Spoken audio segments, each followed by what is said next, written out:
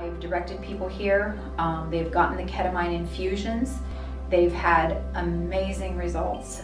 They've been able to work through past problems, been able to get off of alcohol, and for some who have had other post-traumatic stress things, they've been able to work through them with the ketamine. They have two fabulous doctors here that have helped them get their medication straight.